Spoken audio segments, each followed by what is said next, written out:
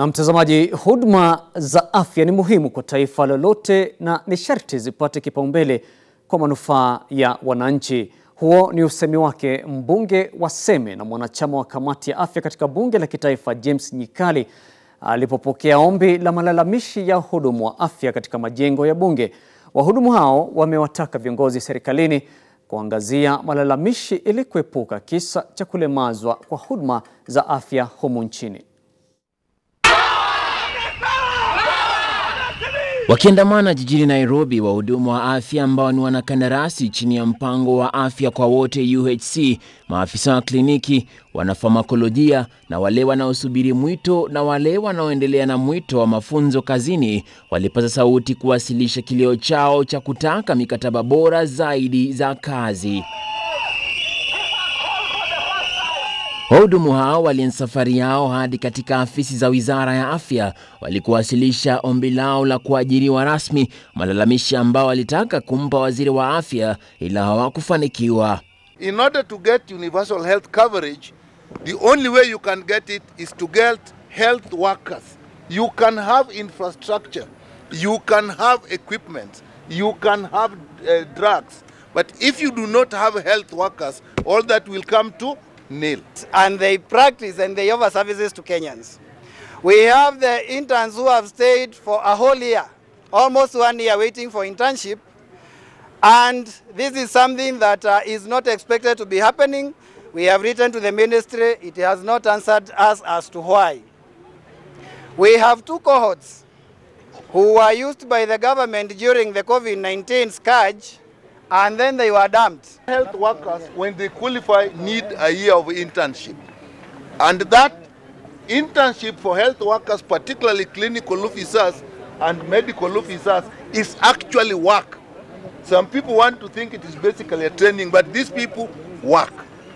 So they should be employed to do the work. Maandamano hayo yalifululiza hadi nje ya majengo ya bunge ambako mwanachama wa kamati ya afya mbunge wa Seme Nyikali alipokea ombi lao akiandamana na mbunge wa Molo Kuria Kimani wakiahidi kufadhili mjadala huo kando na kukashifu kile walichotaja kama kutopata kipaumbele kwa huduma za afya nchini. The problem. We do not have a problem with these people working, or if the government cannot put them on PNP on extending the contract.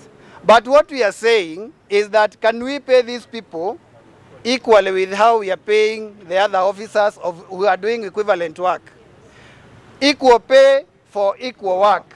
That when health workers go to seek work outside, there seems to be a plan to restrict where they are going. How can you have people, you are not employing them and you are refusing them to go where they can get employment? That is inhuman. Unfortunately, you are being here is a reminder of the ugly incidents that happened during COVID-19. It is a reminder that billions of money that were allocated to help UHC, to help for health workers, to help mitigate against COVID-19 did not go to where it's supposed to be. Aidha, kandarasi za wahudumu wa afya chini ya mpango wa afya kwa wote UHC zinatamatika mwezi Mei mwaka huu, hali ya sintofahamu ikichipuka kuhusu utendakazi wao kati ya serikali za kaunti na Wizara ya Afya.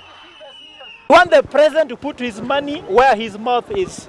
If he believes that health is essential, let him do it. Declared universal health coverage as a policy, we cannot continue employing people on contract terms. It sounds like it is a pilot that we are testing that will end. If they are not going to address what we have presented in the petition, then we are not here to test waters. We are here to make a statement that after 7 days or 14 days, we will be back here and we will call for the national strike. We are going to tell everybody in the health sector that Punda amechoka. Tendencies of ensuring that healthcare workers are paid peanuts. These are people who have gone to school. So we are asking in no uncertain terms that our UHC staff, all of them, be absorbed into permanent and pensionable terms. Wametaka kuangaziwa kwa dharura kwa lalama hizo, wakisema kuwa huenda huduma za afya zikalemazwa iwapo suluhu ya dharura haitotekelezwa kuhakikisha kila mhudumu wa afya nchini anapata nafasi ya kufanya kazi yake chini ya mikakati rasmi ya kikazi na kwa malipo bora. Feel that we are really oppressed as the UHC team, and we worked even under bad situations like COVID, but now the payment we are getting is not enough for us. So we are just requesting for permanent and pensionable terms. Your petition is properly received, it is properly in order, and some of us that value professionalism will be there at the floor of the House to support this professionalism. We have seen people who are deployed during COVID-19 emergency preparedness response team that were used and dumped. It is not fair.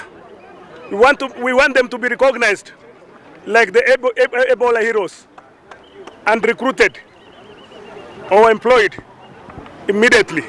So it should not be seen like these are our colleagues, we want them to. No, the jobs they are getting is basically to serve our people who need health care.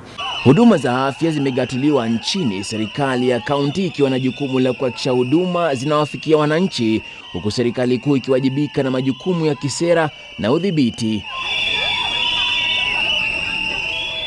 Emmanuel Kutosi, Mwanga wa Ebru.